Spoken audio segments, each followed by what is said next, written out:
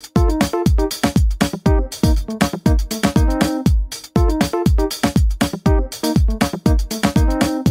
humans, how's it going? Suzie and Ruth here. Thanks for listening to another episode of Hey Human Podcast. This is episode 135, and it's a little bit different in that on this episode, I had psychic medium Suzie Kerr Wright.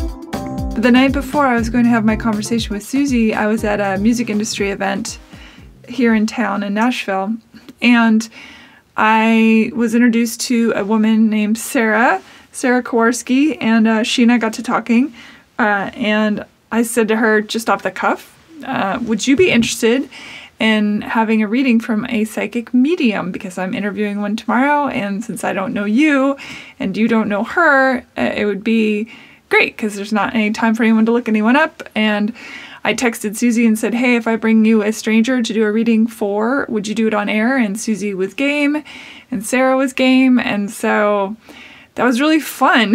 So at the end of this episode, Suzie does a reading for Sarah, and it was so wild and cool and spot on, and oh my gosh. I was so blown away by it that when we came upstairs from the podcast room, we were in my kitchen, and I said to Suzie offhandedly, hey, by any chance, my friend Charlie passed away this year, and I asked Suzie if he was around at all, because I didn't, do a reading with Suzie or anything, and, during the conversation. And she said, let me check. So she checked in, and sure enough, the first thing she says to me is, what is the deal with the number 13? Why is that important? He's saying the number 13, and that blew me away because I met Charlie at a fundraiser, and we sat at table 13, and we were too far away from each other at the table to talk. But later at the after party, I went up to him just to break the ice. I said, hey, do you know the significance of the number 13? And that began a wonderful, lovely friendship. And every once in a while he would send me a picture of the number 13 when he'd see it out and about. That was like our thing. So it was just so wild that was the very first thing she mentioned to me about Charlie. And then she went on to tell me some other stuff that was definitely Charlie. So that was really cool. A couple weeks later, I went to see Suzie. I was so blown away by this conversation that we had. I went to go see her here in town in Nashville. And I thought, well, let's see what happens if I get some focused energy. And sat down with Suzie, and my great-grandmother and her husband and this other lady came through. And it was funny because I was annoyed because all the messages were for my mom, pretty much. I mean, there was like a little bit for me, but mostly it was stuff for my mother to know. And it was stuff that I didn't know at all. In fact, there were names that were mentioned that I didn't know. I didn't know, for example, the name of my great-grandmother's husband. And in fact, he was born with one name and they changed it to another name, and I didn't know that.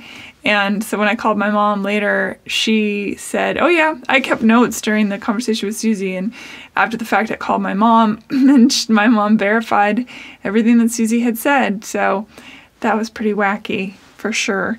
That leads into another interesting thing. Tonight, my friends and I went to a 2019 predictions thing that Suzie and some of her friends put on, and they sat at a table, and it was, let's see if I get the names right, Judy Acutonics, such a cool name. Acutonics maybe is the name of her company.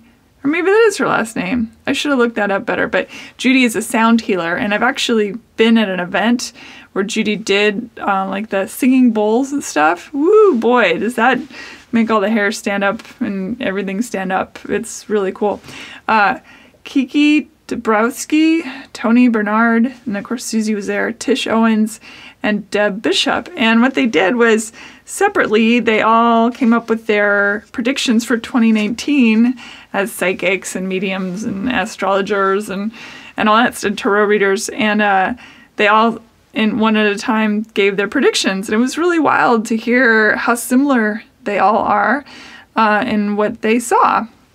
one of the big things they said for 2019 is nurturing and self-love and self-care. They said, let's see, it's all about listening, a shift in personal growth, that people need to be present to their personal stories, to reclaim their own space instead of worrying so much about what other people think or what other people are doing. The one thing that Deb said, practice, I love this, she said, practice creating memories of your future. In other words, don't keep referencing where you've been, but create the vision of where you are going. Be like, it's sort of like the concept of be here now, only it's be where you are shooting for. So you're manifesting what it is that you want to see in your life. See, Deb talked about being addicted to the struggle, that humans are very addicted to the struggle right now, and that 2019 would be a good time to break free of that. What else? Let's see. Tish said, communication is very important, thinking before we speak. Wages are going to go up for people. Don't overspend, though. Make sure to verify. That was something also that Tony said, to be careful of who you trust. That was a big warning for him to people. Let's see, what else was there? Changes are coming. One of them said, who was it that said this? I think it was Tish. So there were 3 people that were going to emerge, 3 leaders, a man with hope, another man who was not super touchy-feely, and then a woman, a loving woman who will prevail after being made fun of for the fact that she is like an open-hearted person. So these are 3 people, I guess, that are in the limelight or maybe in politics, people in positions where they would be seen. She put a warning out for ocean life. There's be kind, be fierce, hold space for love, be a beacon of love and hope, not to be a beacon of fear. This is all really good stuff. Let's see, Tony said the economy is going to be a sell-off year in 2019. I actually have no idea what that means because I don't do the stock market. But I imagine it means you get rid of stocks? I don't really know. Don't quote me on that. I'm not sure what it means. He said there'd be more stuff about renewable energy. He said politicians are all lying on either side of the aisle, which, I mean, that's probably every year, not just the years to come. Young people having great ideas. It's time, 2019 is a good time to make a leap. Break it down to the core concept of what it is you want to be or who you want to be or what you want to do so that you don't overwhelm yourself with the big details. So he said that there's a big change coming in 2020, something that will change everything. And later on, somebody in the audience said, well, what does that mean? And he said it had to do with technology and AI and stuff like that. So I thought that was interesting. So yeah, lots of self-care stuff. Suppose it's going to be the year of the pig, which is interesting. And that's in Chinese, the year of the pig, and Earth Pig. So that's a really good time for gathering resource, learning to listen, learning to communicate, mindful of budget. So she's the second one that said be mindful of budget. Suzie said it's a time of taking back one's personal power. I'm reading my notes in case you're wondering. Seeing each other as brothers and sisters, creating what you want, being aware of personal responsibility, letting other people be who they are and not getting in their business, learning better ways to express personal power, which I thought was kind of a good thing. I mean, it's important to be healthy and stand your ground and know who you are and that kind of thing. There's going to be 4 eclipses this coming year. Suzie said February 13th felt like a big day. And yeah, so that's pretty cool. I don't know if that's helpful for you, but I hope it is.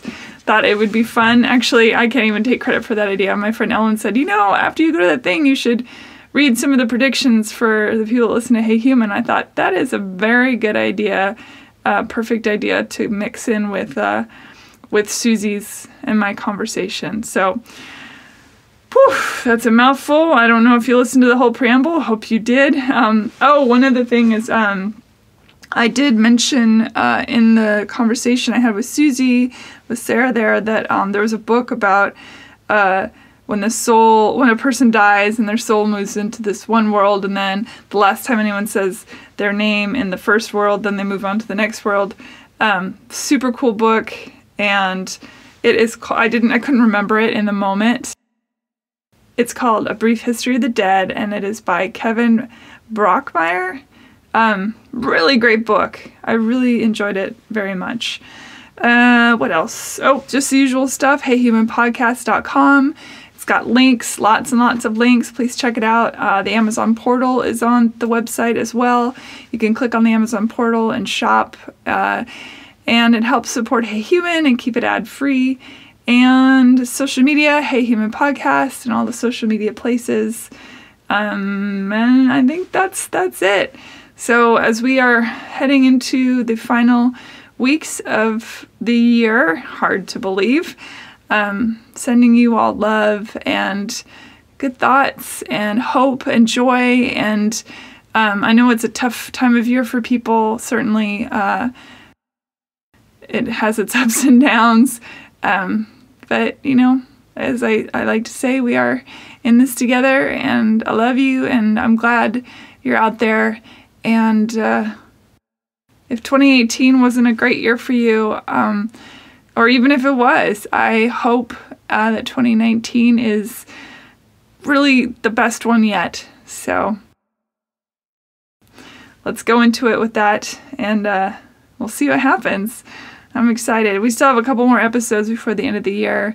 And as always, just thank you. Thank you so much for listening and for being a part of this.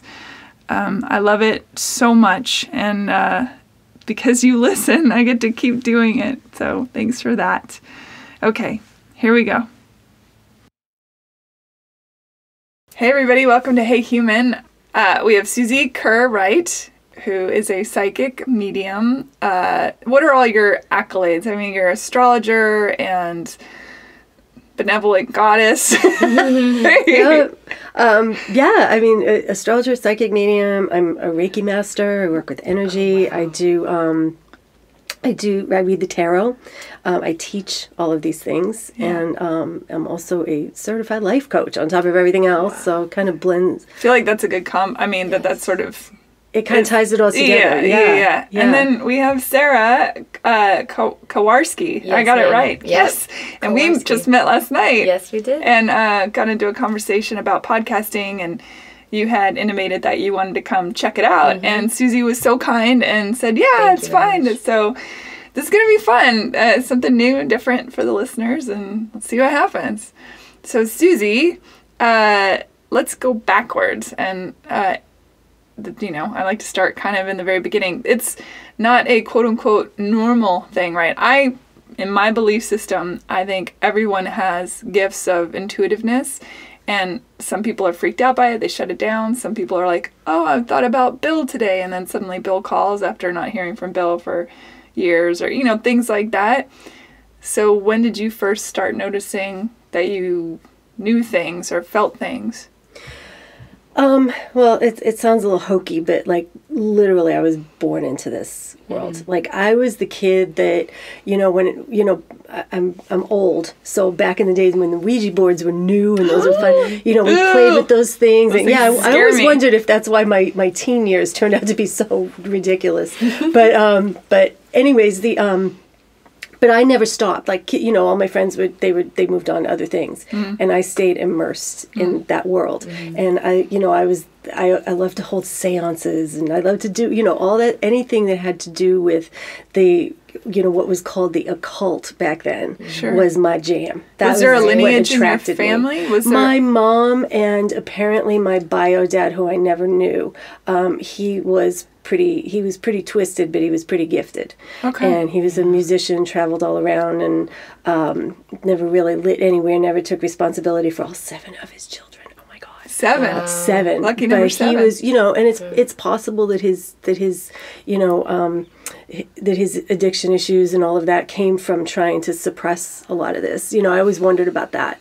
But the one brother that I know that was closest to him said that he knew things. And I was like, "Are you sure that wasn't bar tricks?" He said, no. He knew things. So it came from him, but it also came from my mom, who didn't believe in it, didn't really like it, prayed it away when it would happen. She said, "I just asked God to remove it." It's like, why? We could be like a great team, we should work together. So it was just always part of me. And I also grew up near Salem, Massachusetts. So that was, I never felt more comfortable anywhere, than I did there. Have you been to Lilydale? So yes, I studied there. That's on my bucket list, to go to Lilydale. Which, Sarah, that's a community of mediums and psychics and energy workers and all that kind of stuff. I read a book about it when I was in college. I was like, I have to go there someday. It's a really sweet little town. Yeah. It really I would love is. to do that. It's up in New York, or Lilydale, New York. Okay. Yeah. That's a... Yeah, there may even be a documentary, I feel like, on it. There are several. Okay, Yeah. Yeah. It's a really nice little place. All the houses are old Victorians. It's a gated community. So you literally have to be a registered medium with the Lilydale Assembly to live in that community. Okay. And That's interesting. Yeah. Sarah, I'm going to scoot you forward just a hair. I just want to get you better. There we Volume. go. Yeah, better volume. It's funny, you were talking about the games that we play as children, and I have some really freaky games that I remember from being a kid with that Ouija board, things that happen and that were inexplicable, and I vowed to never touch one of those things again. And then, remember the game Light as a Feather, Stiff as a Board? That all the kids played? I've heard of my it, God, but I've never played it. So you would one of the friends would lay out and then on the floor, and then all the other friends would just put 2 fingers around them, and then you would chant. It's so weird that these games carry through generation after generation. And you would say, "Light as a feather, stiff as a board, light as a feather," and you would repeat that mantra, and then your friends, 2 friends, 3 friends, could lift this other friend up into the air with just these fingers. Wow. We've all, you obviously have not done it, but Suzie, you've done it. And I asked my Really? mom about it when she's like, "Oh yeah, we played that when we were little." I was like, "What? So weird." let me tell you something. The interesting story about that. We were talking a little bit ago about the Arthur Findlay College, where I studied mediumship, and it's like a Hogwarts over in England. It's a real life Harry Potter school. Absolutely amazing place. Wait, and I'm sorry, before you tell your story, say it again. The Arthur Findlay College. And that's what part of England? Stansted, England. Stansted, England. It's about an hour north of London. Yeah, I so saw that by just random chance a couple of years ago, and my friend Hannah Bethel and I, obsessed.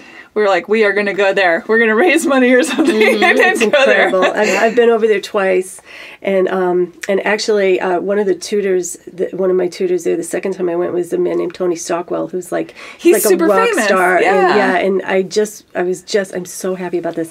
I was accepted into his year-long mentorship program, so I'm going to be starting studies with him in December. Actually, In England? No, here. It's online. That's wonderful. Yeah. Congratulations. So I'm really excited about that.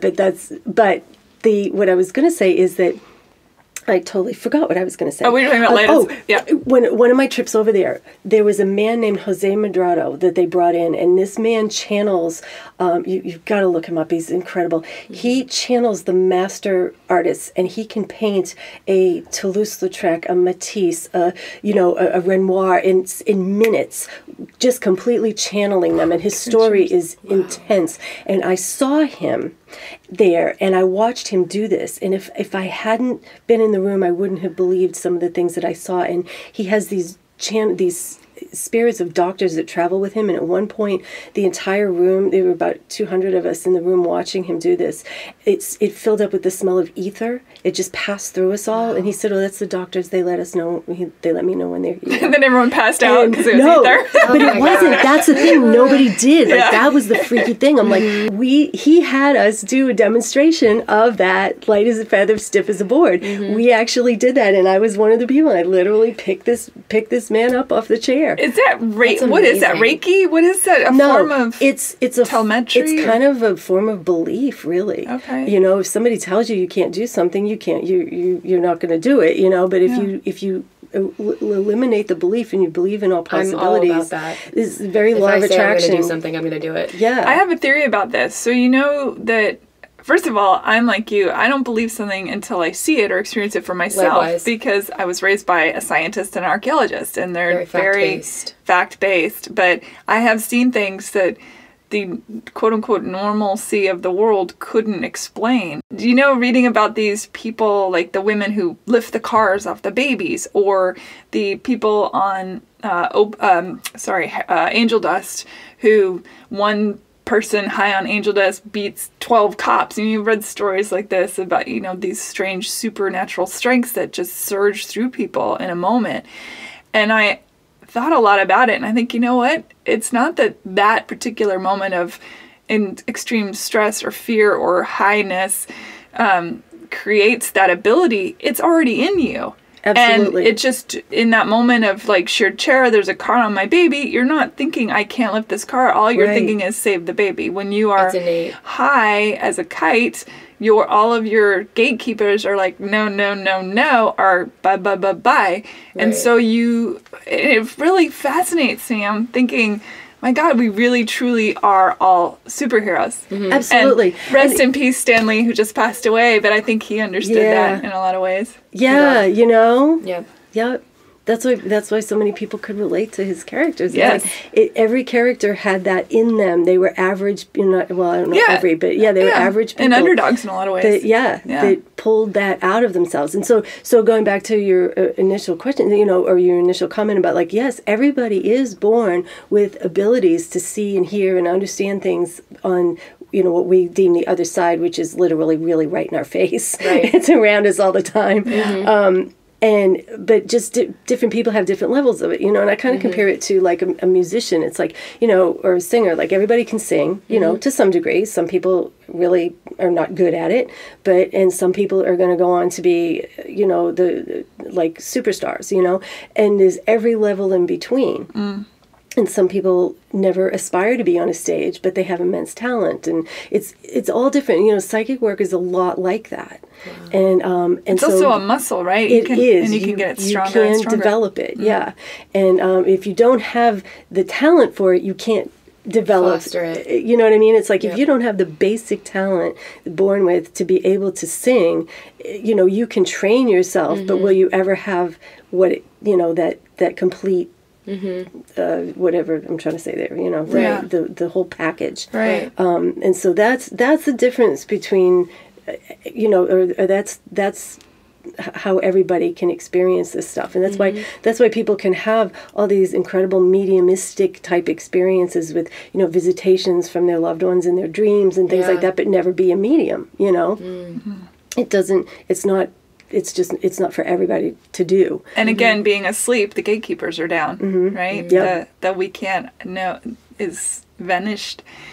I have these really wonderful conversations with my dad because he is a scientist. So, you know, he is the seen, right? He is the thing that can be seen, the thing that can be disproven. So, and he blew, I've said this before on the podcast, but he blew my mind once when I said, well, all scientists are just trying to prove everything's true, you know, or whatever. He's like, no, it's the other way. Yeah. We're all trying to prove it's wrong. Right. Yes. I met a man when I was over in London, one of my trips. I went to this place called the Astrology Store, and I met the owner, and he's an extremely eccentric character. I absolutely fell in love with this guy.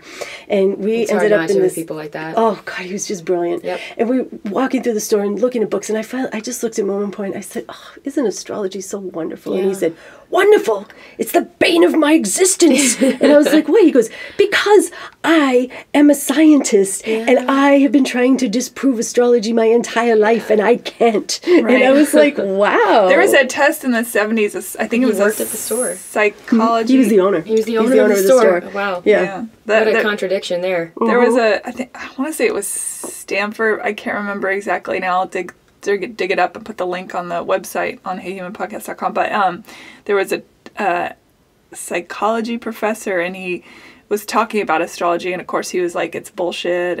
And granted, the cup of tea astrology that you get in your daily paper that's like, you know, you will have a coat, whatever. Yeah, the stuff, I write it. I know. Super fluffy. I put it out every day going like, do I want to put this out there? But people love sun sign astrology. But it's never going to be accurate for everybody. Right. It's kind of the curse of the astrologer. It's like to do it or not to do it. Right. Because there's this sort of glossy crib note. And then the deep dive is, of course, birthday, where you were born, what time you were born, all that kind of stuff. And it's all very interesting. But so this professor handed out, he said, what is everybody's sign? And then he handed out everybody a piece of paper with their sign on it, with the little descriptor. And he said, all right, now, how many people feel like this is true? And everyone's like, oh my God, spot on. It's exactly right. This is so me, all this. They were all the same. And so there is that thing, but I think that, again, that's that surface level of what do you call it? The mentalists that can just sort of scan a person and be able to say. Yeah. Oh God, I have a friend who does that. He's brilliant at it. And it's like. Mentalists are fascinating. Mentalists are incredible. Yeah. But, explain the difference for people listening, what the difference between a mentalist and what you do is. Well, it's coming from a totally different place. Yeah, and from what I understand, and I don't want to underplay the talent that it takes to be a good mentalist, but mentalists are excellent from what I understand, and, correct me if I'm wrong, they're excellent at reading body language. They're excellent at reading the subtle cues. They use wordplay to manipulate people into saying the response that they know they want to get. And it's amazing. Yeah. Psychic work is, you're not doing any of that. Like half the time when I'm reading for people, I don't look at them, and because I use charts, I use cards, and so I'm definitely not reading your body language. And it comes from it comes from a channeled place. It's really different. And I'm not saying that some mentalists are not able to channel some information. That could be. I don't know how that works together. They're very, very closed about how they do things for obvious reasons. Yeah. It's like the magic community. It's micro. Yeah, totally. Yeah. It's like a magician. Yeah. And I just love them. I think they're fantastic. But that would be the difference. Like for me, I'm connecting to another vibration. I'm connecting to a different vibration. It's because, again, talking with my dad about it, and, it used to be that we would have these conversations, and he's like, no, this is all bullshit, witch doctors and charlatans. And now even science has come to it. It used to be, it was just physics. Yes, open exactly. The door. This is why I love theoretical physics, because the understanding of, my God, there could be anything out there. Quarks didn't exist until they did. Of course they existed, but nobody knew about them, right? Or multidimensional, or the multiverse, or any of that stuff that's now been theorized. Sure, it's theorized, but people have a very strong feeling toward it in the science community. So I'm like, throw no babies out with no bath water. Right? Keep the baby, run the bath, keep going. And I gotta tell you too, it's like, a lot of people are surprised at how skeptical I am. I am about too. These things. Yeah. I hold a very healthy dose of skepticism. I do not, as a matter of fact, I'm maybe a little too far the other direction, because I'm the first one to call bullshit on, some of these crazy, loony things that I see out there that people are doing. There are a lot of people that are carnival-esque in that they are not really what they say they are. Yeah. There's plenty of charlatan in the world. Yeah. And that exists in anything. Yeah. And so, so it helps to have that, sometimes I'm skeptical, or like I'll do or say something or hear something bad from a client, and it's like, wow, I did that. Okay. I guess this works, because I still have that doubt, Yeah. I love John Edward. He is my absolute hero, and I've John seen him Edward, several for those times. that don't know, he is a medium, a channel, and communicates with those who have passed into the other realms, as it were. He had a show called Crossing Over that was really that was on TV for a long time, and he actually gave that up because of the way they were editing the show. They were making it look like the hits were coming in a different way, and he was like, "That's not. I don't want to set people's expectations that's how mediumship works, because it's not." And so he walked away from that whole world. Yeah. But he was sharing, and the last time I saw him, he was sharing a time where he doubted himself, and at his level, you think like, oh yeah, he must never doubt, but it's always there when you're doing this stuff, because there's no tangible proof. It's really, you have to suspend all belief when you're working in this realm.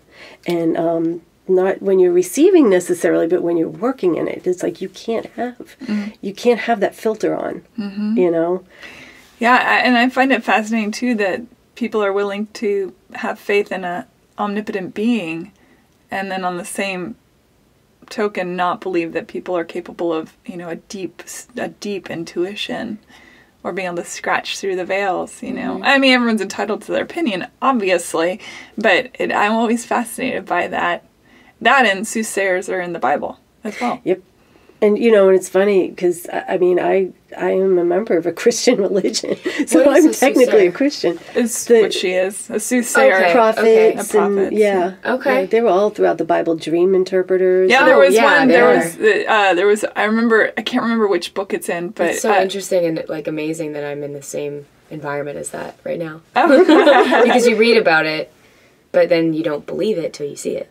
Mm-hmm. That is right. I mean, and I think that's healthy. It's very real. I think it's healthy. It's not healthy to just systematically doubt something either, and it's not healthy to systematically believe something. Right. That's it's a give and take for sure. There's you can feel her. You can. Yeah, she has. She has a vibe. Yeah. It's got it going on. It's strange. I mentioned when you came into the house, it's like, oh, your eyes. There's something about your eyes that are not to be weird, but almost supernatural. I'm like, I'll take that. That's but I've been to. So you have the fortune telly show. Wicked Awesome Fortune Telly show here in Nashville. Live talk show where we spotlight psychics wow. and healers and people that work in the otherworldly stuff in Nashville. Yeah, and really cool. One of my guests previous, Deb Randolph. Oh, yeah. She was a guest, Yeah, she was a guest on your show, and I approached her, and she came onto this show, and she talked about her experience as a abductee. It's a really fascinating conversation. That's interesting. Yeah. So, but what I was going to say about the biblical thing is there's this, I can't remember what book it's in, but there's a moment where God's calling a meeting, and Moses is like, hey, everybody come to the meeting, and there's a couple women that are divining, and they're doing the soothsaying, and Moses is pissed, and he's like, hey, I'm paraphrasing, he's like, hey, come to the meeting, God called, and they're like, we're kind of busy, and so, and I think it was Moses, it might have been Abraham, but I'm almost positive it was Moses, and he's apparently I was married to Abraham, because my name's Sarah. There you go. We'll find out. Haven't met an Abe yet. You'll have your first baby at 9,000 years old. So he goes back with a little tattletale, and he's like, God, they won't come. They're busy doing soothsaying. And he's like, leave them be. That's, I gave them that gift. It's cool. Let them do their thing. And I was like, yeah, you go, God. Way to stand up for the soothsayers. I don't know. I just remember that passage. You can't block that flow. Yeah. Well, that causes a different kind of vibration. Exactly. You gotta let it ride. Exactly. Well, that's what I was saying, about my birth dad. I wonder if a lot of his behavior, I wonder if he was trying to explore that. Because, for example, not that I've ever, but I'd be lying if we all said we haven't ever engaged in one kind of hallucinogen, let's say. But for example, it's natural to do that. And for example, there are some out there, like for who's Steve Jobs, the Apple guy. He was taking LSD and just trying to explore himself. And the guy's a genius. Yeah. All of these rock stars that we were blessed to have in our generation, a lot of them were tripping acid and they were exploring themselves, but some of them took it too far. And others, it was part of who they were in that moment in their lives where they were like, yo, I'm going through something and I feel like I need to be pushed a little bit, or I need to foster that, but I don't know how. I need that natural impulse, and it might come from a hallucinogen. Well, I think it also knocks down that barrier. It does. And what I was going to say, it's interesting because over time, my experience in that realm, for many, many years, that was when I was most afraid of what I was doing. I would read for people and it was just like, oh my God, how do I know this? It was freaking me out because I had no guidance. Mm-hmm. And so I kept trying to find other ways to connect with it, but not connect with it. And I would go, in and out of it. And it really wasn't until, until I was clean and sober for a while that it was like, oh, I get this now. Yeah. Because the problem with mucking around in the addictive part was that it was blocking blocking more than it was helping, but it was taking down that barrier. It was an interesting, strange place to be, and I would never want to go back there. It's like, and the other thing that I was going to say too is a lot of our heroes, like the rock star heroes and stuff, they grew up in times where this stuff wasn't out there for people to understand. Yeah. When I started doing astrology, it was back in the 70s. You didn't have corner metaphysical stores. You didn't have teachers online everywhere trying to, hey, take my course, I'll make you $1 million. You didn't have that craziness that we have now. So nobody really knew. Like, you had to seek teachers and mentors and things like that. And so, whatever you needed to do to try and touch that part of you or to get to a part of you is what you did. I'm not saying that's why I drank or did what I did. That definitely was not it, because that ran in my family. But at the same time, I think have to... It's a scary thing to come to terms with. It is, but it's very real. And it's almost as if... No, it is that... You had to go through that to be here today. I know that I had to go through all of my life experiences. Everything that we've all done to this point, there's a reason why. Yep. And we may not understand it in that moment, which is great. Because if anything, you might not understand it for 10 years. And then you're like, well, I'm really happy I made that mistake. Or I'm really happy that I went to that party and I met you. Because if I didn't go, we wouldn't be here right now. So I think it's all just... C'est la vie, such is life. I feel very in control of my fate and my destiny. I feel like it's a partnership. Right. It's a partnership with the universe. And it is. We're co-creating constantly.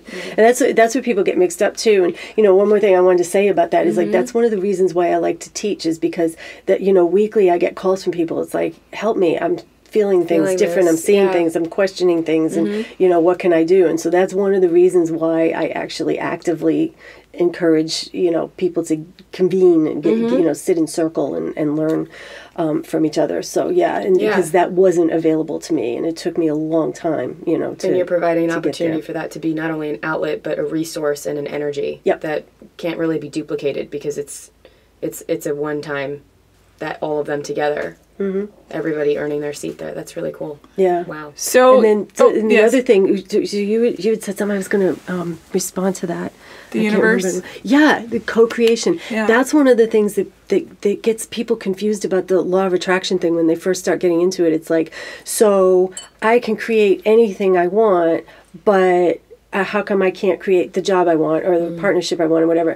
And it is because it's like there's so much more to that than what people get from The Secret the first time they watch it. You have to watch it multiple times. You have to read about it. You have to immerse yourself in it and understand that it's a joint venture, like you said. We are constantly co-creating with spirit. And it's like, that's when it becomes important to understand, what are you creating? Well, look around. See what's around. Yeah. You just created it. After I go on a date with someone and I'm like, all right, good job, universe. I like this about him or that about him. That was great. good. I like that. I said, that's some good stuff. Keep that going. Let's expand on that. You're in tune. Yes. Yeah. I feel really like, cool. Yeah. I mean, that was not my whole life, but certainly over the past few years. No, I agree. I've recently started to be very similar to that, so I can definitely relate. Yeah, I think it's important to again be in conversation with the universe always, and to know the universe is inside of you. That's the other thing too. I think many of us go through, and I believe this wholeheartedly, that many of us go through life.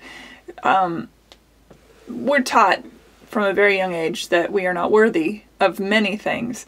Our own dominion over our bodies, all these things, our minds, and people are, it's a constant manipulation from the outside world. Sure. Right? And in that, and even in religion, there is a priest or a pastor or somebody that's sort of the intermediary between you and a higher power.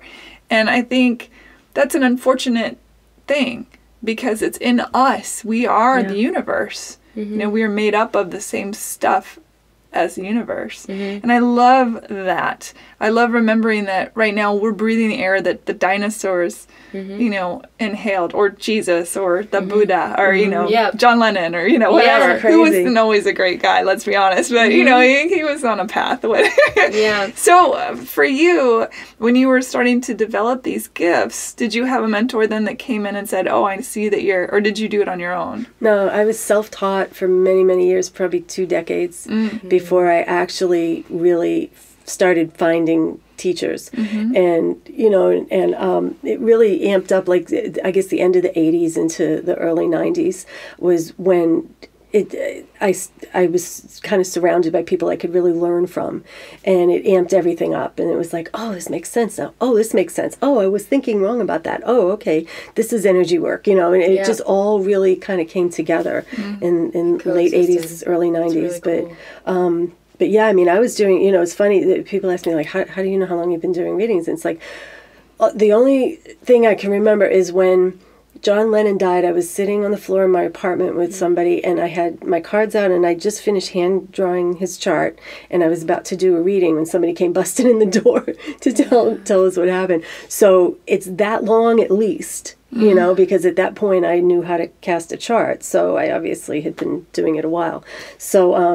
So yeah, again, back in those days, it was just so different. You know, you didn't have computers, you know, where you could just punch in the information and boom, you get somebody's chart in front of you. Instant gratification. Yeah, and you know, and mediums were, I mean, everything was so closeted. Everything was closeted. Even though we think of the 70s and 60s and 70s, the hippies, and they were all into astrology, it's like, yeah, but the world, the mainstream wasn't accepting of this, you know, and now that's what's happening, and there's so much good and so much crazy that comes with that too, you know.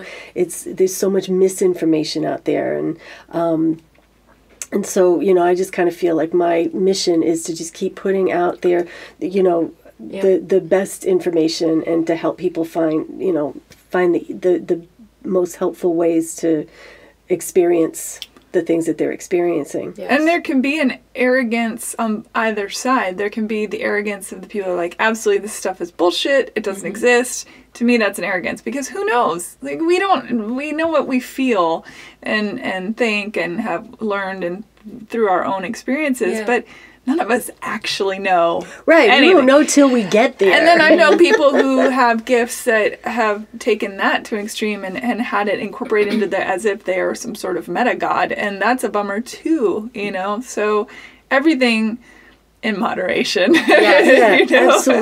Absolutely. Yeah, you know, it's and it's funny, you know, I have Sag rising. I'm a Scorpio, but I have Sag rising. So between those two things, and Aquarius moon, so I get a lot of these really, I get all this stuff. So I have that co-star app, and I'm like, I don't get it. Sag rising is you know, Sagittarius is it can be an exaggerator, and so I will, and very soapboxy. So I will climb up on my soapbox, and I have to really remember that, like, no, I don't have the, you know, my masters, my teachers have taught me certain things. There's certain things I know from the experience I have, but that ain't it. Yeah. I think there's a beauty in saying, you know, this is what I feel and believe and think, but I might be wrong. And it's okay. It's humbling. Yeah. Yeah, I don't know, for me, it's just a better ebb and flow in the universe. And just by saying that, of course, I'm saying, that makes me right, but that's not what I'm saying. But I understand the irony of it. There's a freedom. I actually wrote this whole article for this website called Inspire Me Today, and they keep reprinting it, and it's about the freedom of not knowing. I love that. I've been saying that to myself since I was a little girl. Yeah. The beauty of life is not knowing. It really is. If you knew everything, what's the fun in that? That's why I love the Fool card in my tarot deck. I have a Gill deck, and I love this deck. It's very pretty and colorful. But the Fool is taking a step off a cliff, holding the world in one hand. There's a little dog by its side. And I just like, there's something so lovely about that, the letting go. And the Fool, of course, in the court, everyone thought he was the dumbest, but in fact he knew everything going on. He was the freest. Yeah, he was. He didn't. Exactly. Fool didn't give a shit. He could walk with kings or with. But he was smart too. You know, he's carrying his bag of like wisdom and knowledge, and he's cloaked in all of this. He's got it all. He's got it all going on. I love the Fool so much. Yeah. It reminds me of the Kipling poem If. It's great. It's like, you know, if you can walk with kings nor lose the common touch, you know, it's just I love it. Anyway, so there was something you said about astrology that I wanted to ask. So again, it's that deep dive. Oh, I know what it was. I had a really interesting conversation with a friend of mine. She and I were talking. She was having a bit of a rough day. And I said, well, what's going on? Let's dig a little deeper. And she said, well, you know, in my chart, it says this, that, and the other, you know, and I'm going to always be struggling because I have this thing in my chart. And I was like, you know what, you get to master your destiny. Yeah, but I couldn't see the eye roll I just did. Yeah, but I do think that people, unfortunately, somebody's ringing somebody's phone. I do think that people, again, take information and then say, oh, well, this is how it is, so this is how it is. It's like, well, wow, no, the universe wants you to grow. It's ever expanding. It wants you to accept it, but it wants you to challenge it. Yes, the universe itself is expanding. Why wouldn't you? You know? I literally heard an astrologer say that to somebody one time. Well, you'll always be like this, you know. And I was horrified. Yeah. Because I learned a long time ago, reading the books that I did and learning through the people that I did, these were like the greats, and they were all dying off, and they were all, you know, it's so sad. You know, it's like, I hope somewhere out there has to be people to carry on their message, you know. But anyways, I was taught very early on that my job is not to dump a bunch of information onto somebody. It is to show them the way around, through, and out. And that's how I read. And so, yeah, I never, there's nothing finite in a chart. It's your blueprint. You can still screw up a blueprint. Right. You can still add on to a blueprint. It's sliding doors. Change. Yes, it's totally great movie. Yours to work with. Yeah, and nothing. You know, I sometimes I'll catch myself using the term, "Oh, the planets are going to make us," but they don't make us do anything. It's like the waves coming in. Now you have a choice. You can sit on the beach and you can just sit there. And eventually the tide's going to come in. You're going to have to make a move or get swallowed up. You can just, you know, snorkel on the top. You can boat. You can scuba dive, which is like, that's where you want to be, because then you become one with everything that's in there. But, or, you know, you have choices as to how you interact with these waves of energy. It's your choice. So, and that's free. That's the free will that comes with all of these things, whether it's tarot or astrology or any form of divination. You know, it's never in stone, and that's not just a cop out we say so that we're never wrong. It's literally the way it is. You know, like just to kind of take that one step further and apply it. I've had a few readings done at this point, and I really enjoy it. Every so often, I almost don't pursue it. It happens. Like, this is happening right now, and it's almost like, I feel like when my soul is ready for a connection, it's almost like just an inflection point or a reminder or something that the universe is like, you're ready. Again, that's cool. Let's explore that. I won't say exactly the card that I always get, but I really like what you said about, and both of you said this, in your own ways, that just because you get that card, that doesn't mean you just go upstairs, sit on the couch, put on the TV, and like, you're good. You got it. Like, it's a pleasant reminder. The way I receive that is a pleasant reminder of, this is how you're being perceived right now and into the future, but keep doing what you're doing to continue to foster that card, if that's what you want. And if it's not what you want, you now have a gift and a pleasant, atmospheric reminder that you can do whatever you want in your life. Move forward with it. There's a great quote, and I want to say it was Einstein, but it's probably not. You can choose to look at your life and everything around you as if everything is a miracle, or you can choose not to. Again, paraphrasing. But there you go. Yeah. What you see is what you're looking for. Yeah. That's exactly right. Yeah, and you're right. It's, again, it's like that's the beauty of getting any kind of psychic reading, is that you're being given insight into the situation. Sometimes it's just a matter of, it can be anything. It's like, okay, well, you're heading down this path and this is the likely outcome. So do you like that? Okay, if not, let's look at a different direction, Yeah. The bottom line is, though, and here's the part that is kind of, I don't know, stationary, I guess, is it's the waves are still coming. They don't stop. So you have to do something, always in motion, always growing and expanding. And so, that's where people misunderstand, again, this, the planets made me do, I love, we're heading into a Mercury retrograde, and all we're going to hear is Mercury retrograde made me do this. That's a very human thing, right? When things are going wrong, it's look for something to blame. Exactly. Or look for something to give thanks to as well. I mean, there's both sides to that coin, for sure.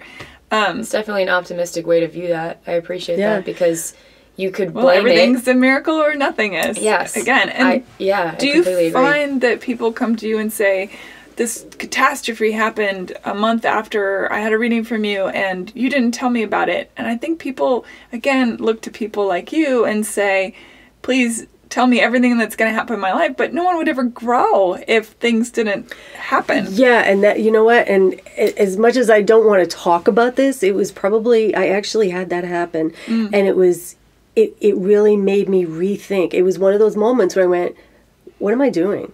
Do I know what I'm doing? Am I doing the right thing here? And I really questioned that. And it was, it happened like very quickly too. It wasn't something that happened like a year later that, but yeah, I was devastated. And obviously the woman it happened to was devastated. She's still my client today. I love her to pieces. She never gave up on me. I gave up on me temporarily. But yeah, and I really don't have an answer for that. It's just, she wasn't supposed to know. That's exactly the answer. Because she needed to move into something else. Yeah, we have to have our experiences also. I think that people like you exist so that, like guideposts in a way. But a human being has to still engage in their life. Oh, yeah. And Absolutely. some things, and I believe, say what you will, but I do believe that we come back again and that we make plans, and the people we know, we've like, oh, there you are again, or you know what, done with you in this life. Next time we're done, we're good. We've finished our lessons. 9 lives. But you have to experience the lesson. We came here to experience certain things, and and it's cool because you can define it any way. You can just say it's reincarnation or spirit or different reasons. For me, astrologically, you can see that in the nodes, the moon's nodes, the north and the south node. The south node represents what you brought in from a past life, and the north node is what you're here to accomplish and achieve and work through. And between the two, we hang out in our south nodes a lot because it's you were easy. Here to do? Yeah, no, or what you brought in from the past. We kind of stay in that zone a lot, For a long time, I always believed that your chart, when you took your first breath, that's your birth chart right there. And that was the chart that you were given. And now I've come to realize that it's you choose the chart that you come here, that you choose the chart for what you want to experience in this life. How do people who get induced, it's still the same thing, right? They're like, oh yeah, I knew I'm going to get induced, so there you go. It doesn't matter. People are always like, oh, I was supposed to be born on whatever. It's like the moment you took your first breath was the day you integrated with the energies. I was supposed to be named David. What are you going to do? Surprise! Wow. They thought I was a boy. Oh my God. They had said that about more so my sister than I, but they had said the same thing. Yeah, and back, I think people find out more nowadays before babies are born, the sex and stuff. Yeah. People don't like to be surprised. Eastern, there's something called Vedic astrology, which is I had a Vedic astrologer on the show. And they do that at birth. And it was cool because I don't work with that. And the only time I've ever had any kind of validation, I've worked with other Vedic astrologers and we played the let's let's delineate these charts and see if we come up with the same things. And their calendar is different in the Vedic astrology. It is, it is slightly different. I was just reading about this the other day. But I had a woman come to me, and she wanted to know about her son, and I think he was 15 at the time or whatever. So I did a chart for her son, and we went over all of this stuff and everything, and she was just sat there very quietly, and she was I forget where she was from, but anyway, she just sat there, and at the end she said, "That's what the astrologer told me when he was born."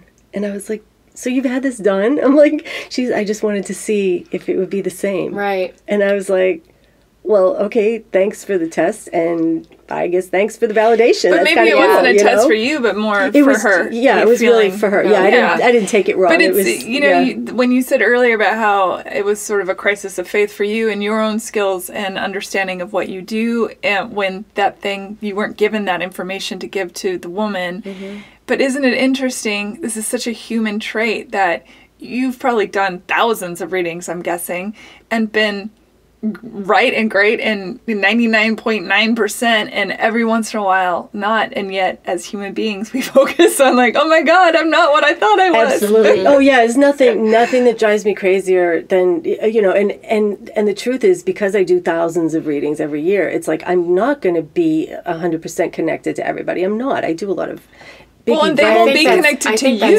too. Though. They have to be willing to have that communion. Absolutely. And some people just want to hear what they want to hear. Right. And I'm pretty well known for not doing that. No BS. Yeah. So real. And and I would say up until that point, my failures, I would say, were with those people. Not feeling like those particular people were satisfied with their reading, because I'm basically a huge codependent, and if I can't help somebody, that bothers me. And I hear people very quick to blame their clients. I see on these boards that I belong to on Facebook and stuff, it's like, oh yeah, that client was just stupid, or they were wrong, or they just didn't know. And it's like, no, let's slow down, your roll, because there's dual responsibility there. Sure. Well, it's a human trait as well. Yeah. Do you have a favorite modality of the things you practice, of all the different divinations? I would say my first love was always astrology. It's so rich, and I can't.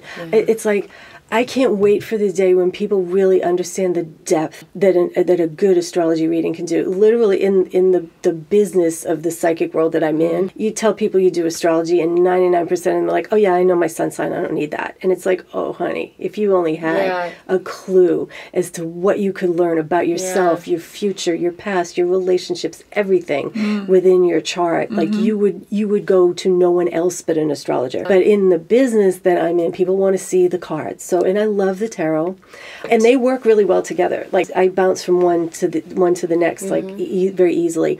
But I would say astrology would be number one. But mediumship is. I never thought that I would love mediumship as much as I do. When I've always talked to ghosts. I've always had visitations. I've always been connected to that. Always, always, always. And that's what made me decide I never wanted to do anything like that. When people started, when I would hearing the chatter. Yeah, about mediums and this and that. It's like, that was never going to be my path as far as I was concerned. I did not want to be a medium because I'd had enough of ghosts. Yeah. They scare you. They pop out of nowhere. You don't know what to do with them. But it was really interesting because I had a transit to my sun, and I have a Neptune Sun conjunction, that's where a lot of this comes from, where the channeling comes from, and it kind of blew the doors open, and I was being kind of, I don't know, propelled into mediumship, I guess you could say. And messages were coming from everywhere. People, literally ghosts, were showing up in readings. I mean, I was like, oh my God, what am I going to do with this? Because I don't want to do this. So I looked up one day and I said, all right, Spirit, you better send me some teachers. And boom, it was like everything fell into place. I was studying. I had a mentor. I had, dots crazy. Being connected. And I'm like, okay, this is what I'm supposed to. I remember talking to one of my tutors over in England one time. She was doing a spiritual assessment of me. They do these readings like that. And it was really awesome. And she said, so first of all, I want to tell you, you're a born medium, and not everybody is born into this. And I was like, Okay. And she kept talking. And the more she talked, the more I started crying. I'm like, I went, so I'm really supposed to do this? Oh, wow. And she was like, well, of course, dear. And I was like, but it feels probably burdensome at times, right? I mean, if you're what you were just saying reminds me of that scene in Ghost where Whoopi Goldberg is in the room and all these ghosts are coming in to talk to her and she's like, enough, I can't stop. That's what'll happen when I do the group readings. They'll come in and just millions of them will start coming in at once. But do you have a story that you can impart, maybe an example of some experience that sticks out in your mind? Not off the top of my head, but But overall, what's happened is I always had this impression that mediumship, even though I watched John Edward and I'd seen mediums off and on my whole life. I mean, they I always thought that it was basically like, yeah, your loved ones are good, they love you. And I'm like, how many ways can you say that to people? What I didn't understand was being an evidential mediumship. When you get the evidence of who these people are and what they felt when they were here and how they feel towards their loved ones, you feel that unconditional love that they bring in. It is compelling. It is compelling. That's a beautiful word for it. And so I can stay in those two worlds for the rest of my life and do nothing else. If I never did Reiki again, if I never picked up a tarot card again, I mean, astrology and mediumship they're hand in hand, my passions. Wow. So fascinating. I would love for you to maybe give Sarah a reading. Since I'm sitting here when I was talking about it, like, I don't know if you can see the goosebumps, but or if we have any ghosties that have come in. That's my sign that there's people around and they've been around through this whole thing. So I was like, I kind of felt it's interesting that I always believe that these occurrences and these experiences unravel for a reason and at a particular time. Yesterday evening, I came home and it was early in the day today, late last night, however you want to coin it, but I felt like there were people in my room. And I got a little, spooked, but I was like, you know what? Come on in. If you're going to be about it, I'm just going to rest my head. I might sleep with the light on, but, and I haven't had to do that in a long time. And I was just like, I felt like there were people there. Yeah, well, you're probably staying in an old house, an Airbnb or something around here. One of my girlfriend's house. And she was on the couch, and then in the morning she came in and she was like, did you sleep with the light on?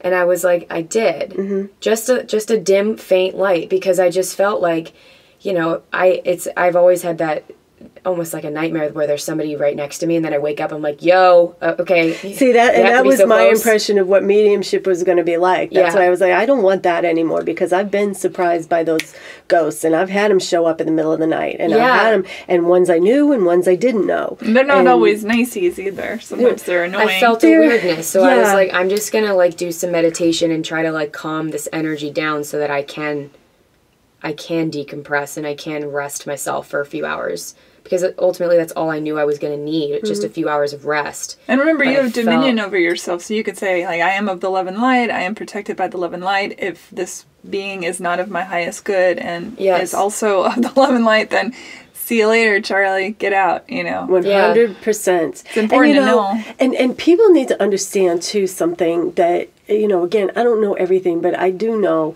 that what we're seeing on TV, this preponderance of, frightening, scary, lost, stuck souls, blah, blah, blah, blah, blah, all over the place, is not a common happening. Yeah. It is not. I mean, I've literally stopped doing paranormal investigations because it's almost impossible to tell somebody that, what's happening is your 16-year-old hormonal teenager is bringing this energy in. It's not a demon, It's I've read a lot energy. about that poltergeist behavior is around teenagers, especially girls. Sometimes, but it's not as common as people think. Yeah. And these TV shows have gotten everybody convinced that if something moves in their house, it's a demon, right. And it's like, so just be, just listeners, just please understand, it's not all demonic. Right. Most of it isn't. Most of it is not at all in any way, shape, or form. And that's the thing. And it's just, it just is kind of funny how people are going so overboard with it. I do think people love to be scared, though, don't they? Well, yeah, we do. They love to be scared. And especially, and I find, too, the people that call me, 2 or 3 times a week, I'll get calls from people. Like, I have a demon in my house, or I have this, or we're all scared. And he won't pay rent. And, and it's like, I'll tell them to smudge. And that's the first step, is get your sage out, smudge, open all your doors and windows, let all the smoke out after you do it, and clear your house, And occasionally I will get some people call back, everything's fine.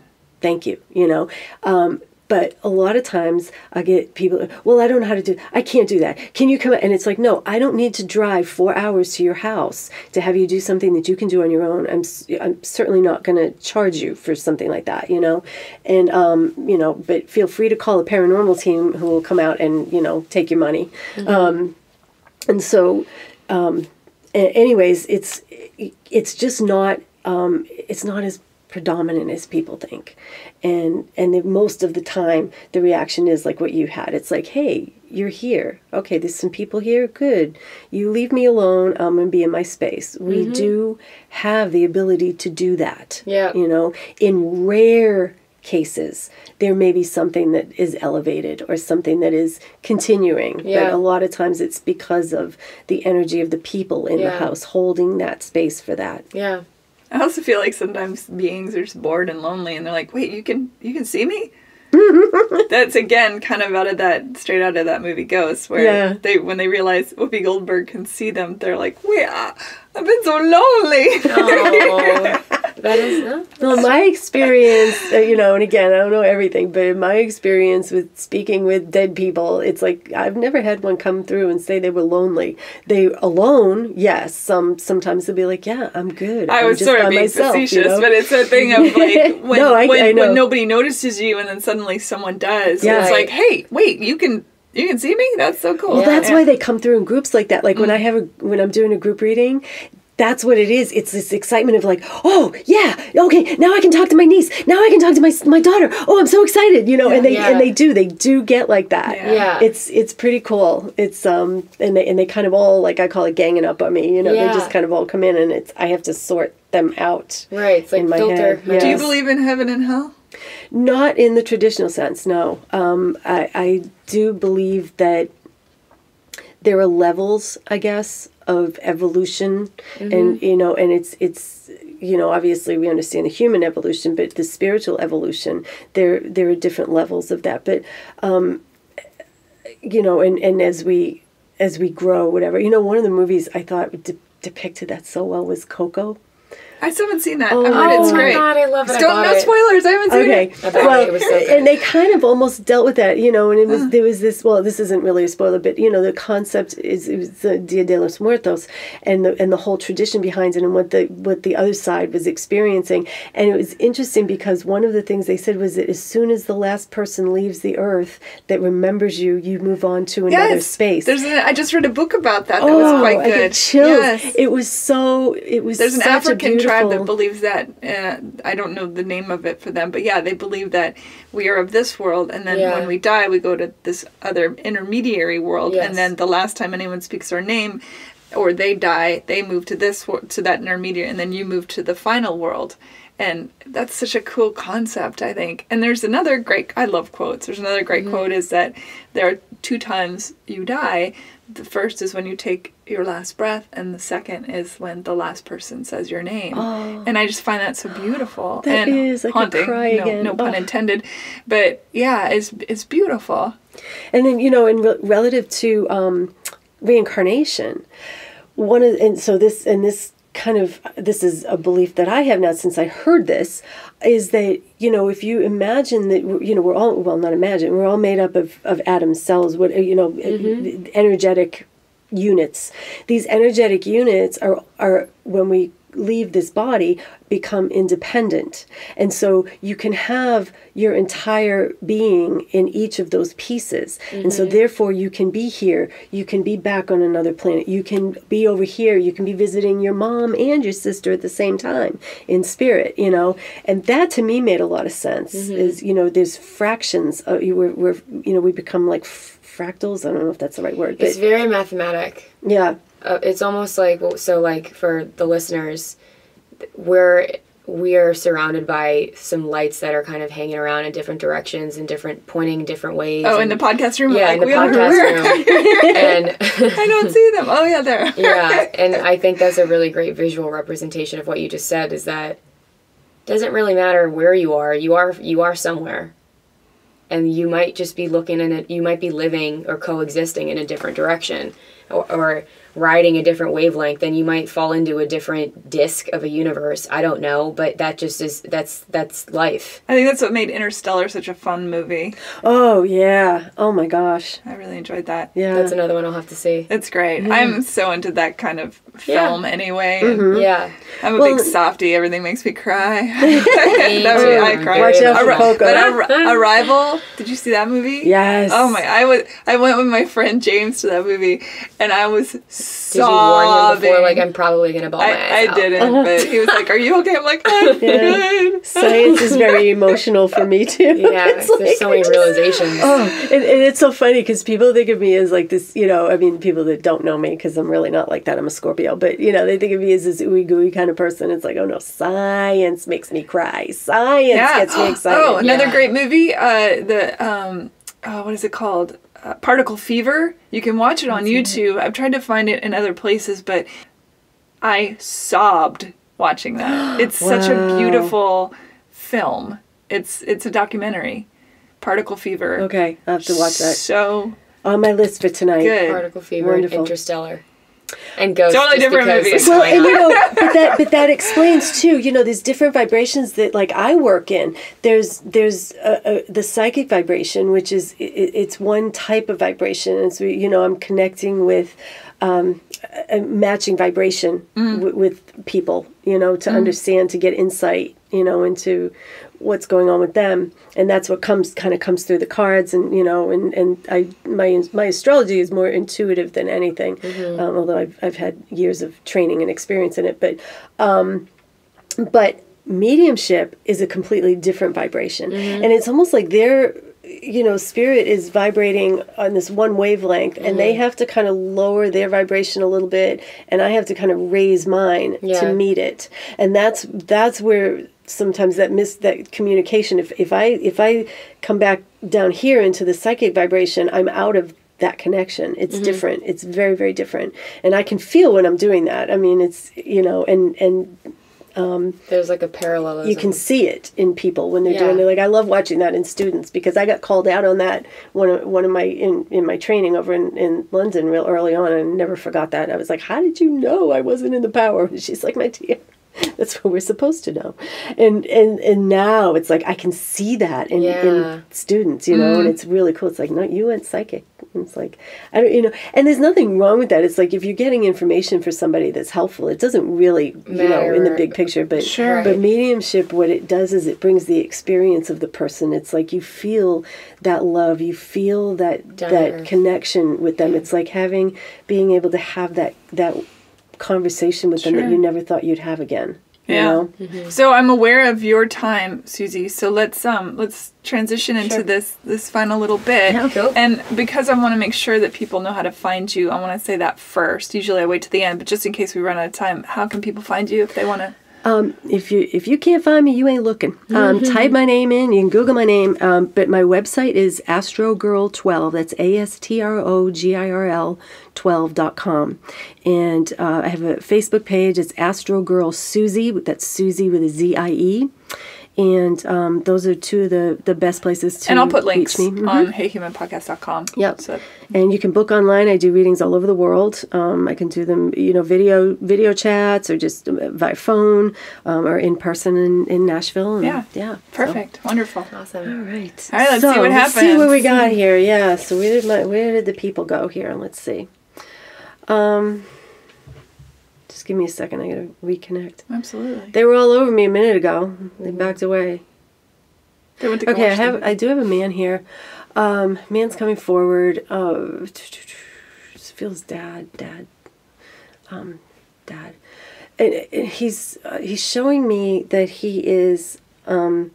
He's funny. He's kind of showing me that he's kind of enjoying this conversation. He said he's a little bit geeky, and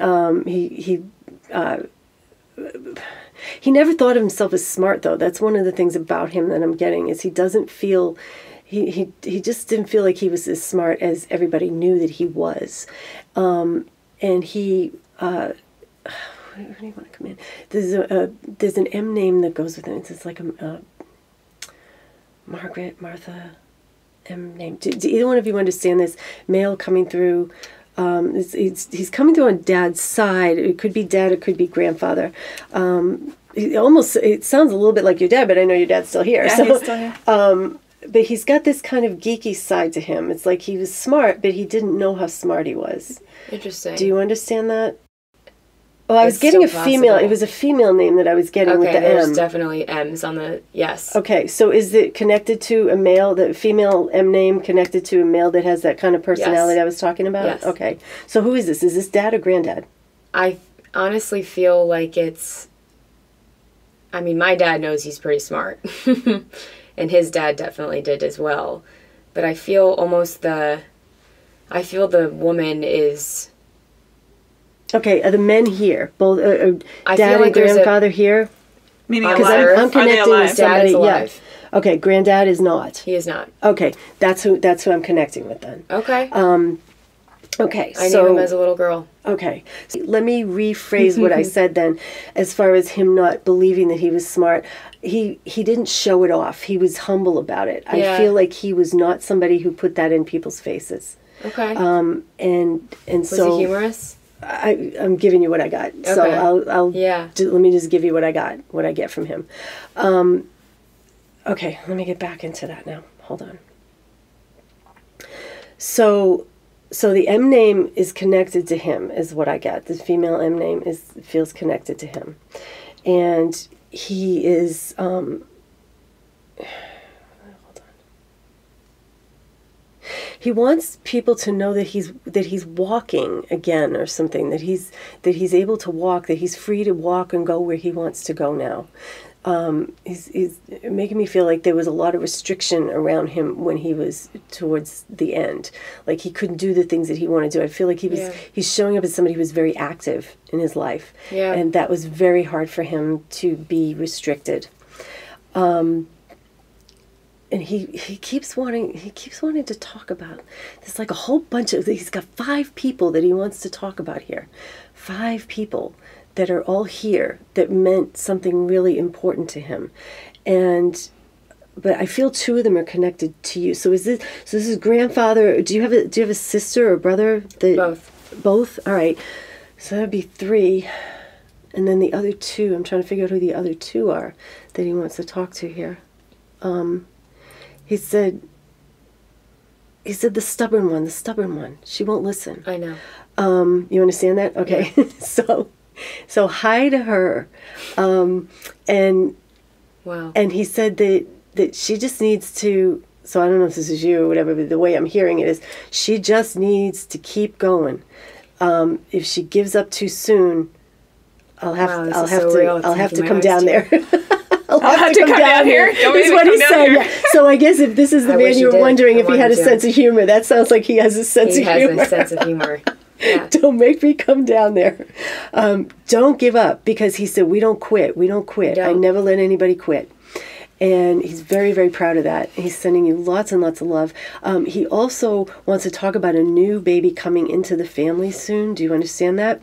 She's crying. I know, I'm covered in goosebumps because this man loves you. And he's just, and I can't even say that enough. I feel him every day. Yeah, he is right there with you. He may have even been there last night. It could have. Maybe he brought us together. He's very protective. But he also is very encouraging. Yeah. And all the men in my family share that. Never give up. Don't give up. And we all say that every day. So, and he said it's okay that, now there's somebody else, so this may be your brother, I'm not sure.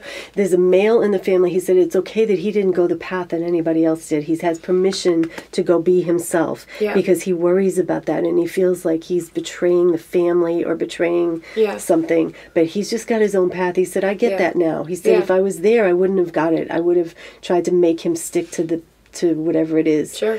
And he said, but no, let him, he's free. He's free to go do what he wants. Yeah.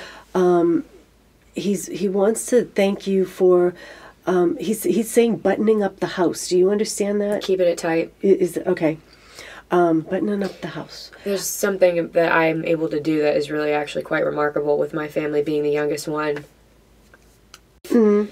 So just keep going, but this woman wants to come in though and say hi, and it's it's like Mary Margaret something. Oh my god! Margaret is Dad's mom. Okay. Wow. So. And they're really close. We're all really close. Love to them. And I feel as though, and it's interesting because if you hadn't said that, I was trying to suss out. No, that's okay. I was trying to suss out because I almost felt as if they're there with him, which means they are very connected to him as well. Yeah. And that connection was never lost. So that's really, and he said, he just keeps saying, I'm holding down the fort. And he said, he said, now he's got a brother that's there. Somebody's calling brother in arms. Brother in arms. That's military. Does he have a brother there? Does he have a brother that's my passed? Grandfather have a brother? Yeah. Okay. I think so. Did they serve in the military together? They escaped the war. Oh Lord, his brother in arms. They're together. And that's what he always wanted. Yep. He said it's finally good. He said it's finally good. So, and he's also letting me know that the things that kept him from wanting to talk about those days, it's clear. He said it's clear. I see everything now, and I'm okay. Yeah, because I feel like there was that part of him, and this happens often with military. They can't talk about certain things, and when his brother passed, he shut down even more because he didn't have his brother to share that with. Yeah, and so now it's like everything is out. They're living free. Wow. And did his brother was his brother missing a limb? Yeah. Okay. Holy shit. Yeah. He said he's got all his limbs now. He said everything's great. He said we're all together here, and we're all together. And he said we're all together here, and we're all together. All together now. Yep. Now we just need a bongo with a symbol at the end. No, but that is very powerful. Lots of that's love a lot to you. of reason and why he didn't want to talk about it so much, because he was just like, I know it's going to be right. It's just not right here, right now. It keeps putting a moon over your head for some reason. The moon over your head. Do you often connect with the moon, or do you follow moon cycles and things like that? I would like to. Okay. And I think that's the next step for me. Okay. Because I have a lot of sun. I have a lot of sun. So much sun, what does that mean? I'm very bright. I'm very vibrant. And I one of the things I'm trying to focus in on is to rechannel that brightness so that I don't control a situation that so very yin yang. So this is you connecting with the divine feminine. That's what that is. And he wouldn't actually say that, but he's putting the moon over your head, saying connect with that piece of you, the divine feminine. Yeah. And I know that's again not what he would say, because he had no idea about any of this stuff. But he was, again, he did have some wisdom. He's very very brilliant. And so balance that out is the message. Balance that out. That's so interesting, because last night when I'm always in search of balance, and I have the Scorpio cusp, and I have that whip sometimes where people are like, whoa, this little 4'11" chick is like being a boss. It's like, yes, I'm being a boss, but I'm nice about it. When we met last night, I thought, this woman has so much masculine energy, which I have love. A lot of testosterone. Yeah, which my mom's side. I'm very, I have a lot of very strong women in my life, and I was like, oh, well, that explains why we're talking. Like you're compelled to it. Yeah. You know what? There is another woman on the other side that does want to come through and tell you that you're beautiful because you look just like her. I feel like this is. I still feel like I'm on Dad's side. Is that okay? This is incredible. Do you look just like your grandmother or great grandmother or great great grandmother? This is somebody who's on the other side. I feel like it was. I want to say though that it was my grandmother's Jane, something like that. It's a J name. I'm getting something. I want to say it was my Omama's mother. Omama is married to Opapa, who is my dad's dad, who passed and has the brother with the limb. Okay. So anyways, but she wants to pop in, say hi, give love to the family. He is with you, and he's not going anywhere. He said he's never gone anywhere. And he said, don't you worry. And he actually, I know this is going to sound really corny for me to say this since you told me all this stuff, but he's saying, don't worry about the ghosts. He's got it. So if you wherever you're staying, if you're feeling multiple people there, he's got it. He's got your back. Don't worry about any. He says nothing's going to get you. Thank you. So he loves you very, very much, and love to the family and happiness for this new baby. He said that baby's going to know me. That baby's going to know me. You better believe it. Wow. So he's going to be around. Cool. And you know what? I had a reading earlier this year who also said very similar things. So this is very interesting. Yay! That is so freaking cool. That's really awesome. Wow. Cool. Wow. Thanks for letting me do that. And Mary and Margaret, that was like, whoa.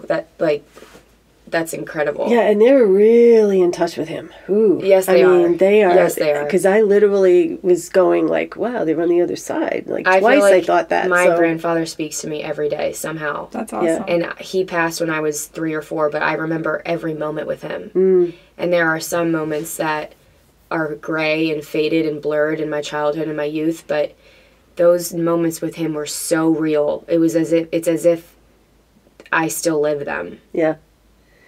Yeah. So that's time isn't linear, right? Yeah. I couldn't control tears. They were like, happiness is coming out of my eyes. But see, that's why I love to do that. Yeah. It's so,